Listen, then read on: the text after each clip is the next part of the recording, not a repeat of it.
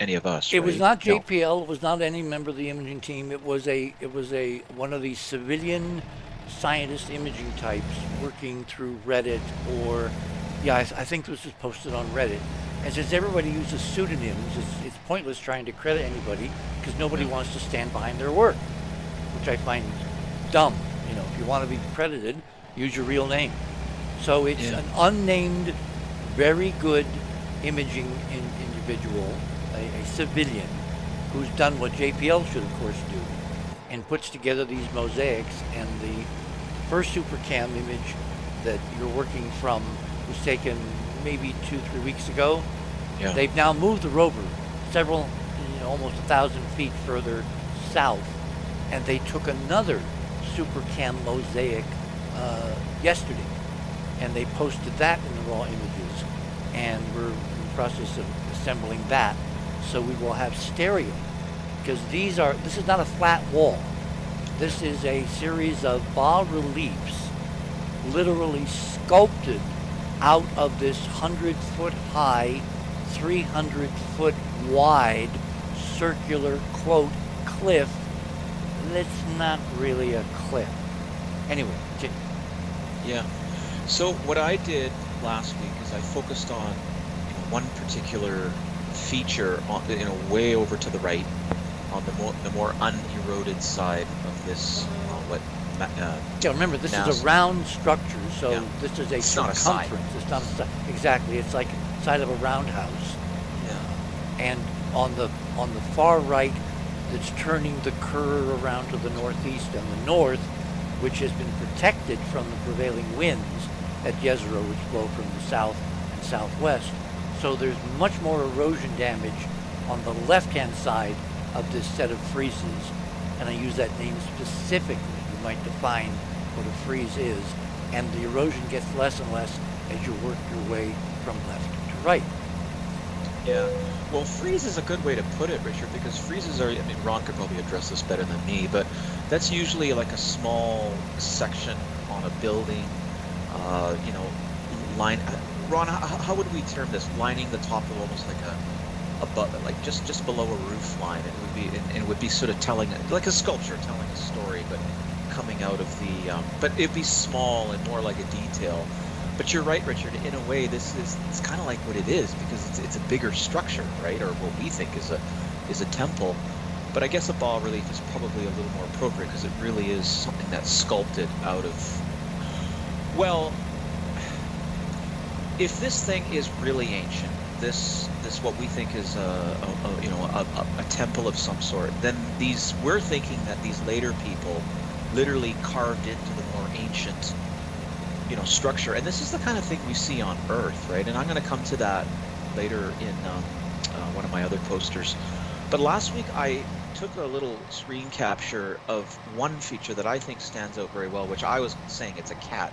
I've done the same thing again this week to start off, but I want to show something else that there's an added detail. So if you go to my number 1 and you look at what I boxed out, and then you just scroll down the page, and what I did is I enhanced that little area a bit, and I brought out the features, and then I kind of did my own digital painting of it, and I kind of just, like last week, and it's actually on the show banner, I believe, Richard. We've used that for the show tonight, and to me it looks very feline, like it literally looks like a lion face. But here's the thing, and this is one quality that we've seen over and over again in what we believe is art on Mars, and it's a term that Keith Laney has often used, and that is something called nested art. So if we go out of this, click out of this, as I say, this is just a review from last week, and go to my number 2. It's called Wall of Faces Nested Art. And what I did is Wow. Oh, you found him. Yes. You found the little kitten under the big cat. And Richard, there might be a third, but I just didn't have time. Like, literally, look, we've been talking about this, that these people, the Martians, were literally putting images within images within images, and it's not something that you can literally process all at the same time. You have to kind of, assess one, larger piece, and then within the larger piece, the mouth or nose might make up yet another face. And we see this we see this in Mesoamerican art. We see this in Hindu art. Again, Ron could probably, bring more in on this than I Well, can. the first But example that I laid out at the UN back in what, 92, was at the infamous face of Sidonia, is a fusion of a left and a right half. That the left half is hominid, primitive proto-human, and the right half is feline, looks like a lion, like a huge lion. And then as you look at this mile-long, 1,500-foot-high statue there staring straight up into space, you see that there are other faces and other representations in the classic face on Mars. It's the biggest example of this nested art or fusion art or juxtaposed art or multi-meme art, meaning that the artists plural, the Martian artists, were exquisite experts at communicating many different things with a piece of art simultaneously. yeah, which in so many ways to me, Richard, and this is a conversation Ron and I had earlier this week. We started talking about those weird 3D posters from the 1990s. You remember it was just like all these repeated patterns, and it would just look like a visual mess. Again, Ron, sorry to keep bringing up Ron. Auto stereograms. Auto stereograms. Remember those, Richard? Were those the ones made out of plastic where you had multiple rule lines that were kind of synthetic holograms? No, they look like the charts that an eye doctor will have you look at to test for colorblind. Oh, you're talking about the random dot thing. Yeah. Yes. Yes. It doesn't have to be. It can be embedded in another image. It doesn't have to be on an abstract background. And that's what Andrew was trying to allude to here. And he's right. There's a lot of controversy over what to call this stuff because it's not a normal facet of art on this planet, but people are aware that it works. Go straight on. Yeah, and those old posters, you'd have to stare at them for quite a while, and then suddenly something there'd be a pattern that would come out. An image would appear in the middle of this poster, and we were playfully talking about this, going, gosh, this art is almost like that. Because Richard, and now that you said there's another angle on this bas relief or this frieze, I have a feeling we're going to see not just what I think we found here, but even more faces. Of course we are. And remember, just a couple of weeks ago we said, wouldn't it be nice to have another, image taken from a different angle? I think I said it last week. Yeah. And then lo and behold, 3 or 4 days later, the JPL team promptly does exactly that and provides it to us, and next week we'll report on what we find there, and maybe if we're really lucky we can have Tim in the computer synthesize the two views and give us a computer modeling, which probably won't beat your artistic eye, Andrew, but it'd be nice to have a separate opinion, kind of an AI opinion of what's there. But there's certainly a ton of stuff that's still there after all these millennia of erosion. Yeah, and that's the key word is, 2 key words is millennia and erosion. I mean, this stuff is battered to hell, right? And a lot of it's sort of sagging, and there must have been a whole bunch of things that happened to this art. Well, look at the talus slope below this vertical 100-foot give or take cliff. You can see all the pieces, kind of reminding me of that James Taylor song, "Sweet dreams and flying machines and pieces on the ground." Yeah. Well, and listen, another thing about this is that you repeatedly see faces in this thing. And and even if it's just very subtle, you can see, and especially what looks like human proportion faces. In fact, Richard, some of these sort of Leonid faces almost look kind of like half human, half cat to me. Like I'm going, it's kind of moving from a cat more to a human. Now that could be because it's so eroded, and it's just getting, the details are getting lost. But some of it just looks like they're showing a deeper meaning. And you talked about, a lot of this art is almost like cubism. And remember, cubism, the cubists were trying to look at all sides of a three-dimensional object. So like a person, let's say it was a painting of a model, of a female model.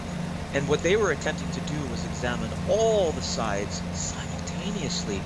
And this is the kind of quality we get in the Martian art, which to me, again, this is a conversation we've had, many times. It speaks of multi-dimensionality. Yes. It's almost like, yeah, like their minds are operating on many levels simultaneously. I said to you. Or the art is intended to communicate multi-dimensionality. Yeah. And I tell you, Richard, I was so excited this week looking at this stuff because honestly, you could write a thesis on this wall even just from this wall because it's amazing. It's there's a story being told here. This is the thing, and I don't know if that's my next poster. Well, let's come out of here. Let me go look. Okay, so we want number 3. I know. Okay, so I did a little more breakdown. So I call this Wall of Faces Seek and Find. So again, anybody can do this if you just sort of randomly move around this magnificent. Excuse me. Oh, look at the Darth Vader character. Oh, Richard, it's or everywhere. maybe it's Lon Chaney. I'm telling you, if you could here, I number 1 again. It looks to me that it looks almost a bit feline again. Again, I could be projecting a lot, but there's some here, some sculpted. Well, Andrew, face. A face is a face is a face. Yeah. If the meta message of the statue at Sidonia, the face on Mars, was that genetically we are a fusion of hominids and feline genes, which has been my favorite model for years and years, and I've done a lot of background genetic research into cats, and we are the closest relative of cats that's not another primate. In other words, cats are the closest other species genetically to human beings. I mean, isn't that special? Given that there's a mile-long thing on Mars that's screaming that into space, into the night. And another beautiful quality about cats, and it's one thing I've noticed. I mean, we have 2 cats, one that's an old fella, and then a young one that she's just 2. And they're, even in their, as they age, there's this beautiful pride about these animals. And they have this gorgeous chin. I thought that was just about lions. Well, all cats, they have this very distinctive chin that just, comes out and gives them this very, I don't even know how to say it, just a very proud look.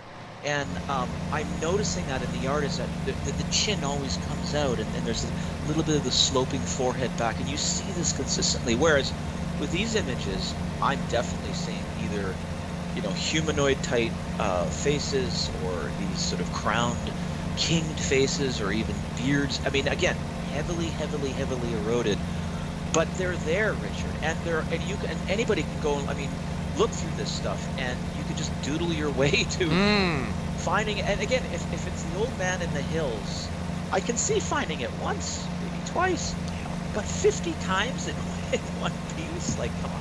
On a frieze which is 300 feet long, if you projected plan view, actually 288 to be exact, and almost 100 feet high, and looks to be divided into panels. Yes, it does. And it sits out there on the landscape because, the way Perseverance is sitting out taking shots of it, and it's meant to be seen. That's another thing. It's just so beautifully designed in the landscape. Well, all the faces are facing the crater, the dome, the city that was in Jezero Dome. So everybody in that dome could look and see this extraordinary work of art, which with any, pair of binoculars, even if you were 30 miles away, you'd be able to see. Yeah. And you made the key comment, Richard, is when we see something in panels, when it's artistic, and Cynthia and Ron would attest to this, is you're telling a progressive story.